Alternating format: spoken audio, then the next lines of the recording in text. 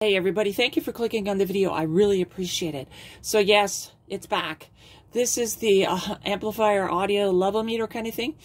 I gave up on that project. So if you looked at that video or watched it, you'll see that I gave up. I just wasn't getting the results that I should have. I decided to actually bring it back out of the box and try to get it going. I really had some very good encouragement from the people that left some comments in the previous video, so I really appreciate that. Thank you. So what I did, or what I found to be the problem, was a couple of things. There was a resistor here. It should have been a 330 ohm resistor. That's what it was, R25 in the schematic, but when you looked at the parts list, there was two R25s. One was a 10K and then one was a 330, the correct one. And of course, I picked the wrong one. So I changed that. That helped a lot. There was one procedure in the actual alignment that it wasn't comfortable with in the previous video, and that solved that problem. And the other problem was this trim pot here. I couldn't get my maximum value, right? So if I'm on the 3 scale, I couldn't get 3 volts. I maybe got 2.1 or something like that. It just wasn't working. Anyway, I had to change it to a higher value, and that solved the problem. And there was another problem too. It was these switches here. So this goes from weighted and flat. And then this one goes from AC to DC. Yes, this meter apparently can measure DC also. And now I'm not about to test that at this point.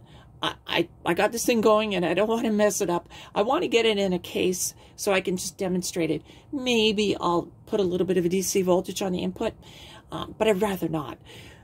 So that's, anyway, so this weighted and flat switch. Well, I thought bottom was flat and top was A-weighted, but it was the reverse. So that actually really had a big impact on the alignment. So if the alignment's off, obviously you're not going to get the correct results. So that's what was wrong with this project. Anyway, I've got it on the 3 millivolt scale. So when you read this scale here, you're going to look at the bottom one, 0 to 3.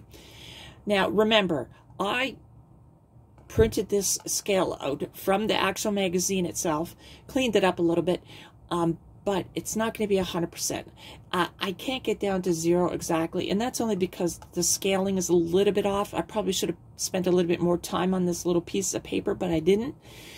But anyway, again, this is an electronic magazine project. This isn't lab quality stuff. It's pretty crude, to be honest with you, but it's perfect for me, and I love it. So I've got 1 millivolts on the function generator right now at 1 kilohertz. And we're reading 1.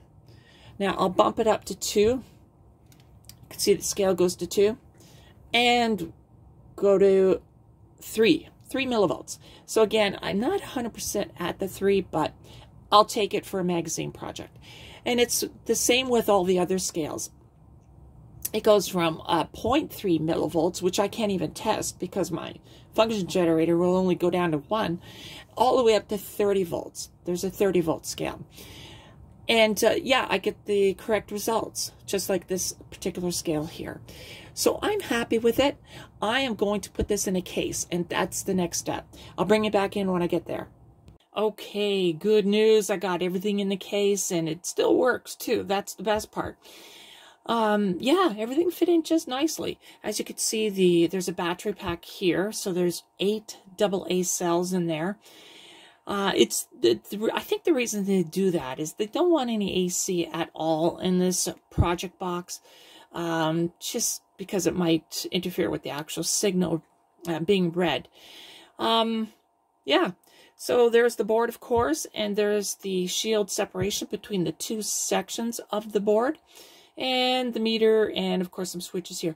Now these switches here don't have a screw on nuts, so what I'm gonna do is I'll put some JB weld on it, so they're just kind of flapping in the breeze right now.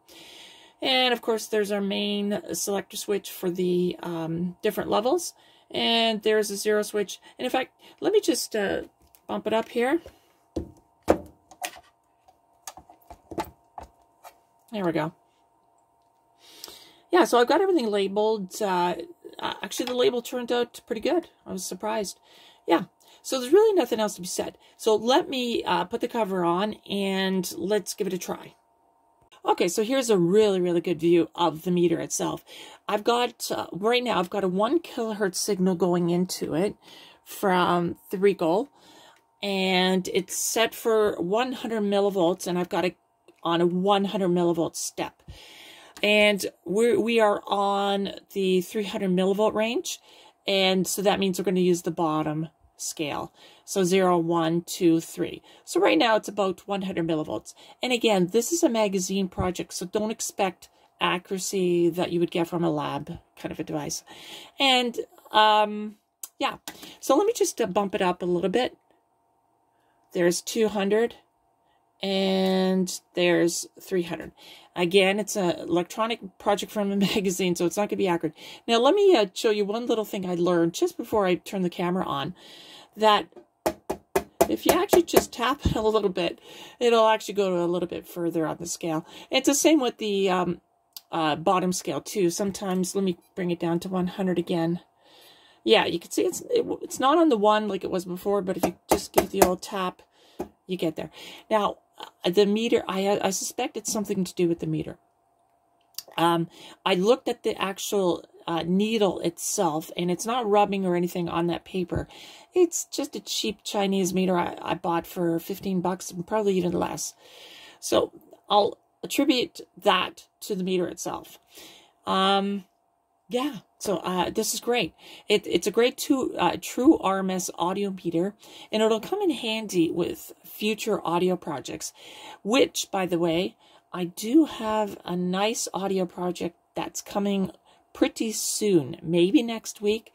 I've got all the parts for it, so stay tuned for that.